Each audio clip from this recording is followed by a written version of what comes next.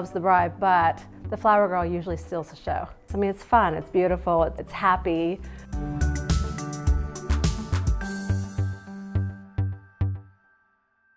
My name is Belinda Sarui, and I'm the CEO, President of Flower Girl Dress for Less. My grandmother, one was a seamstress, the other one was a wedding cake maker, and I love bling and I love sequins and I love all kinds of, crazy fabrics, and that's kind of what kids' clothes are all about. We show every single dress that's made by every single label. There's like 30,000 different products that you can choose from. I went to design school, but I was told by a professor that I would never make any money in children's, so I stayed in women's.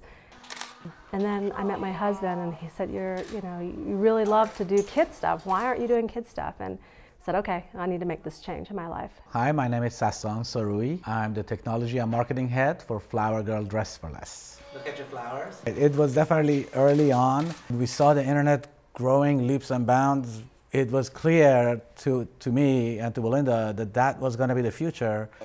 We just felt very strongly about just going strictly after online business.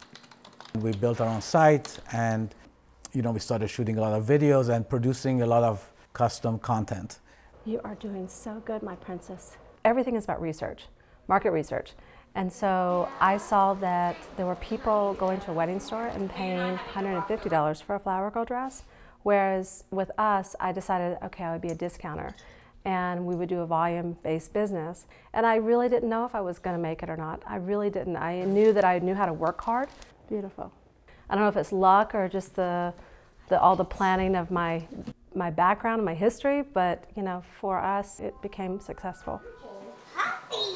Having a customer write back in and say that they had a kid that they were just so happy and they didn't want to take the dress off. That's probably the best thing.